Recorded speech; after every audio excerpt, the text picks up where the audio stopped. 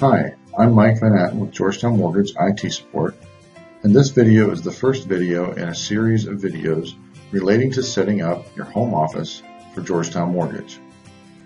This includes setting up the monitors, docking station, keyboard, mouse. We'll even work on helping you set up your phone, and we'll include the printer setup as well as obviously your laptop installation. We try to cover as much as we can, and we're always there if you need help. So with that, let's go ahead and get started. Hi, I'm Mike Nattan. I'm Brad Painter.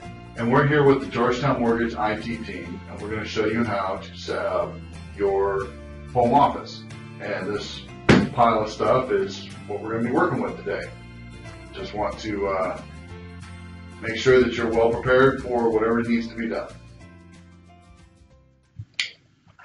Okay, we are going to unbox all this stuff, and we'll see that there's a packing list that comes with this. Put my big knife down.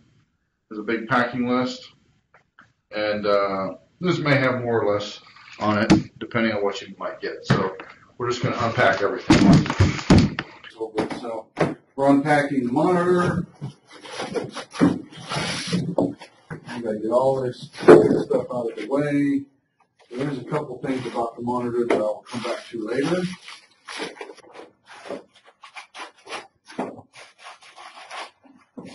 This is a docking station for the laptop.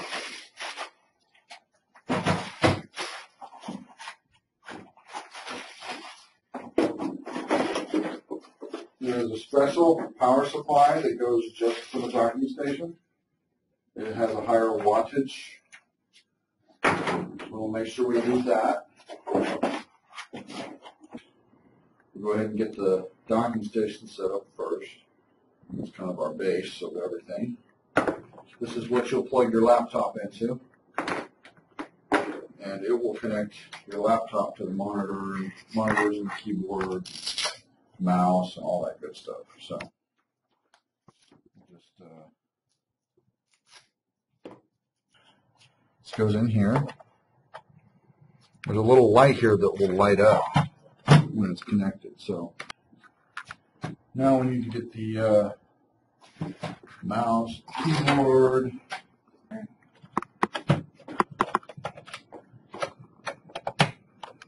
And if it doesn't fit, you might have to, if it doesn't want to go in, you might flip it over, try it again. All right, now, so for the monitor, there's a piece of this that gets a little bit tricky. Flip that direction. No. Oh, this. Yeah. Okay. So there's this piece here. You do not want to pull this ring on here because this arm will slide out. So the first thing you want to do is put the bottom on and then tighten the screw at the bottom. All right, so do not pull this until it's standing up. Standing up, now you can pull it. Otherwise, it'll push it out and you can get Go hit ahead and by it. slide the monitor up and down. Show them how the monitor works. You slide it down and you can turn it. And then you slide it up and down while it's turned. There you go, cool. Now you'll connect the cable with the white ends to the monitor. It's a D connector, so you'll want to match it to the one on the monitor, and they're both white.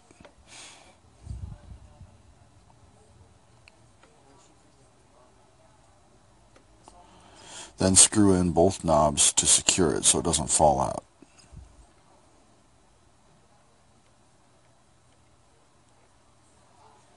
Now take the other end and connect it to the docking station. Again, D connector, and they're both white.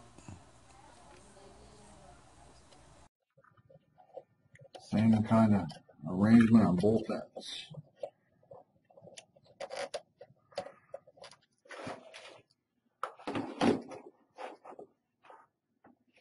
This is what not to do.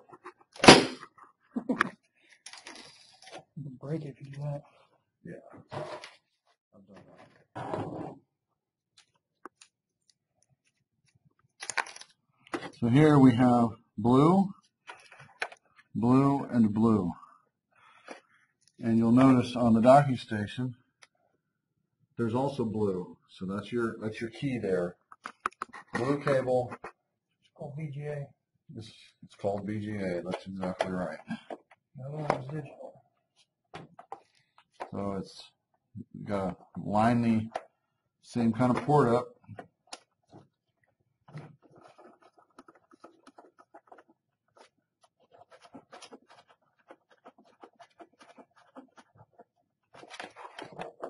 And then the other end, make it easy on myself, is going to go over here.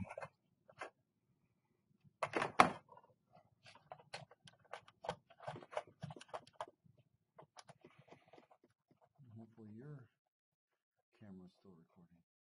Oh, you got it. So, power cord is going to plug in over here. And you can't get it wrong. It has to go in a certain way. Make sure it's snug. And then, of course, this will go to the power strip.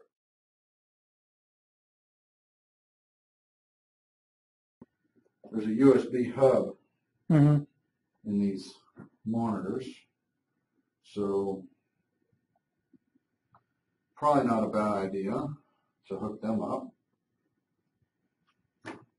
At least one of them. So, plugging this in to here, it makes these work. So, we'll plug that in, and it's keyed. Plug it in, and then this plugs into one of these ports. Now, you can put these over here, whatever you want to do. But we'll just leave them plugged in here for now. If I can get them back in. And we'll plug this over here. Oh, wrong way. And finally, a microphone, well, speaker cord. I don't think there's a microphone in this, but it's just for getting sound. Now, this here, so standard speaker port, and the other end will plug in. So this is ready to go.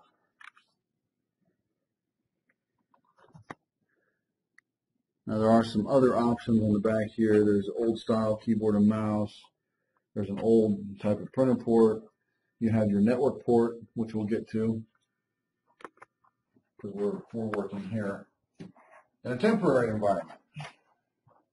All right.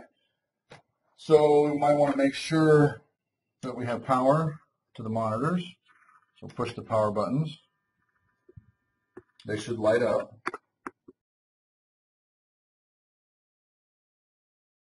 The network cord, depending on your office setup, you may or may not get one of these.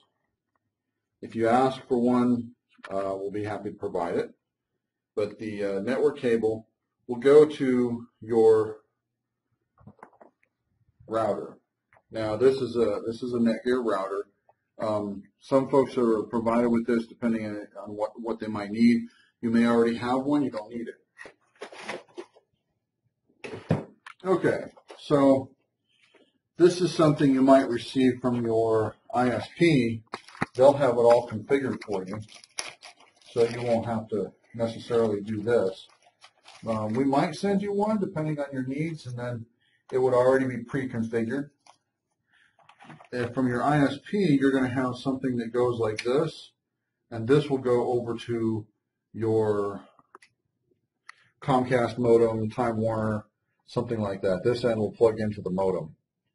So then from the docking station to this, the cable that we send you would plug in, let's say port 1, which is here, or port 1 through 4. You can plug it into any one of them. If you have other devices, you can plug it in there. Of course, it has to have power. Point to that, Sam, what that is going to be. So there's the power, and then there's an on-off switch, which you push in. Lights. The lights will come on. And you got to plug the other end. And plug the other end in, and it's going to plug in right here.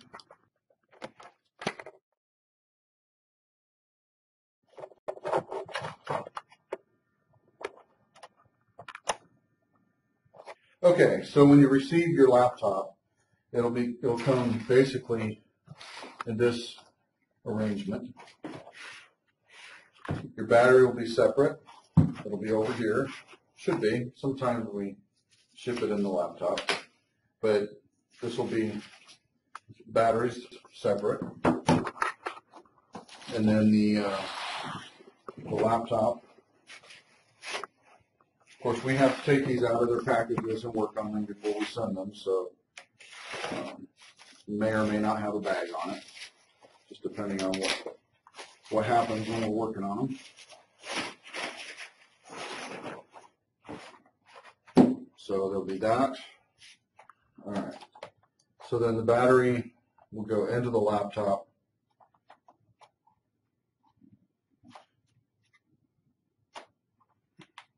Push it in, and then slide this over. Well, it should slide over. There we go.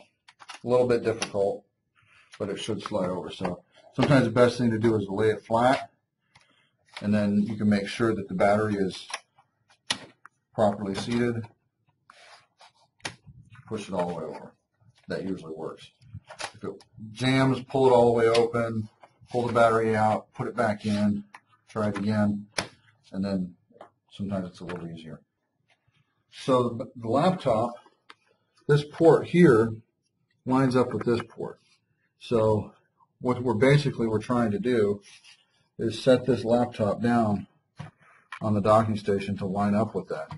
Now, one thing that's interesting to note is that there's a line here that helps you line it up. So now there's a gap here. There's one thing that you can do. I don't know how well you'll be able to see this. On the front of the docking station, there's a little slide switch. It moves these in and out. You'll want that in the out position. That way, when you go to put your laptop on, it lines it up in the right place. You saw how a minute ago I was having trouble because I was putting it up here. Well, it doesn't go in that way. It doesn't line up. By pulling this switch, it forces me to put the laptop in the right place. Now when I push down, it locks into place. It should be connected. So now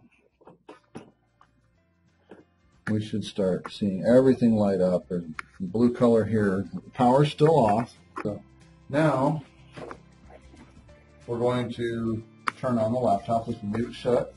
Don't have to have it open. Notice the light comes on.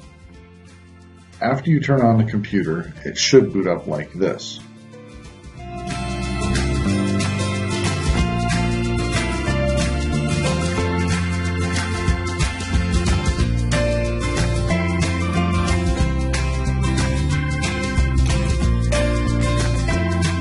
Once you get to this screen, you're good to go.